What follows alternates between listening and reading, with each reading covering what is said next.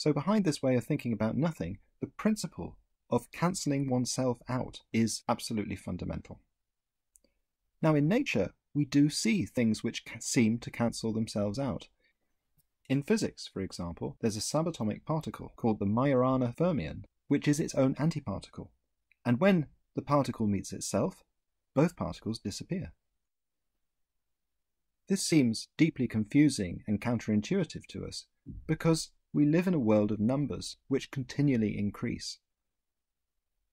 But what if you could get numbers to cancel themselves out in the same way that the Majorana fermion cancels itself out? Well, this is something which has been explored by a physicist called Peter Rowlands. And I want to explain how Peter has illustrated the importance of nothing as an operating principle throughout the universe, and used a mathematical technique developed in the 19th century to create what is called a nilpotent, which is where an algebraic expression multiplied by itself can be shown to produce zero. The importance of this apparently simple idea is that Peter can then show how the algebraic expression might relate to either Newton's laws of motion, or Dirac's equations for quantum mechanics, or Einstein's equation for mass and energy. Nothing, it seems, runs all the way through the universe. There's a very simple way of explaining Rowland's mathematics. It basically involves a Pythagorean triangle, where the square of the hypotenuse is equal to the sum of the squares on the other two sides. So if the hypotenuse is a, and the other two sides are b and c, then you can say that a squared minus b squared minus c squared is 0. So can that equation be factorized in such a way that something multiplied by itself can represent a squared minus b squared minus c squared, and in turn represent 0? The answer is yes, but in order to do this, Peter has exploited a powerful mathematical idea that was invented by William Rowan Hamilton called the quaternions. And I'm going to explain now how we can get from a squared minus b squared minus c squared to 0 by multiplying something by itself. Once we can do this, we then have an algebraic formula that we can map on to observed phenomena. And because that algebraic formula demonstrates the principle of nothingness, we can use this technique as a way of making polyphyletic phenomena more tractable. So let's look at Peter's equation. He says that a squared minus b squared minus c squared can be factorized as IKA plus IB plus JC, all squared, is equal to 0. We can see from the equation that we've got A, B and C, but we're not clear what the I's, K's and J's are all about.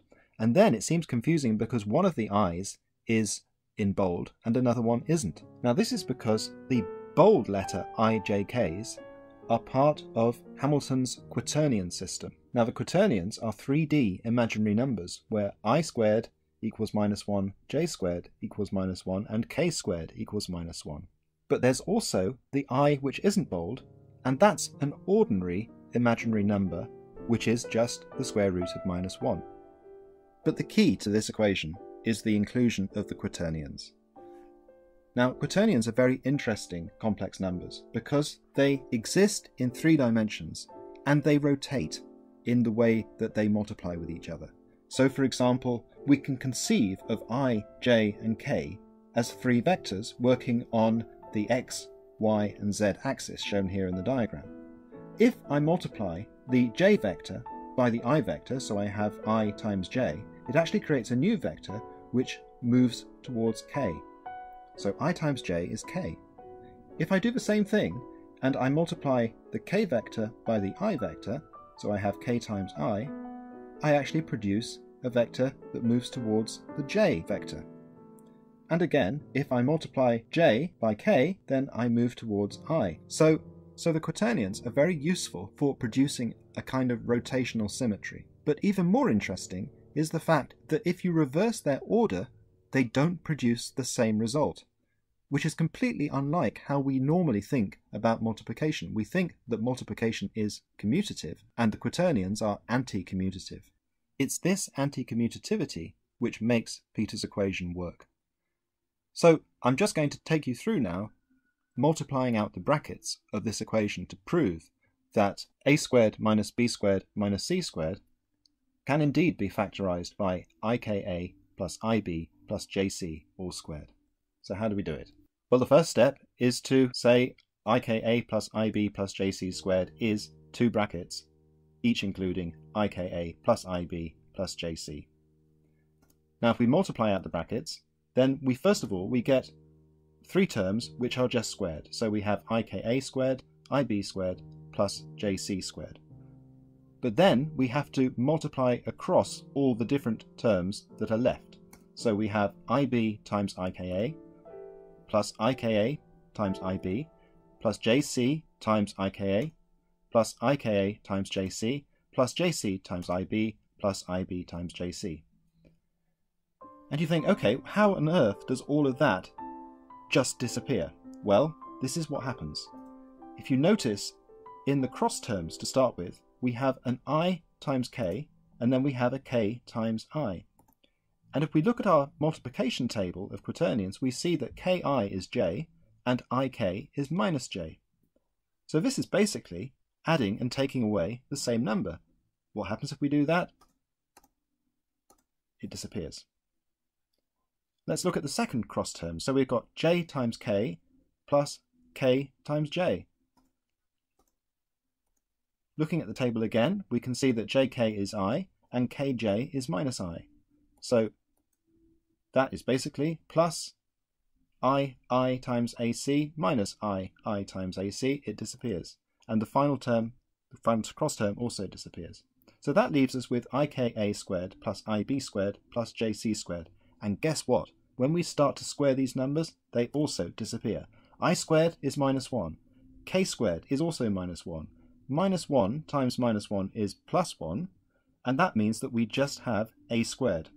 The second term, IB squared, well, I squared is minus 1, so IB squared is just minus B squared. And you can probably see where this is going to go now, because J squared is also minus 1, and we have minus C squared. And we have our original equation, and it equals 0. So the magic of the quaternions means that Peter makes a trip round the triangle and gets absolutely nowhere.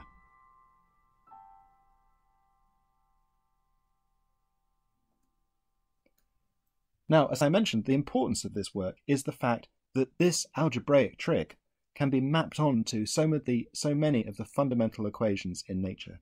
So it's not just Newton that tells us for every action there is an equal and opposite reaction.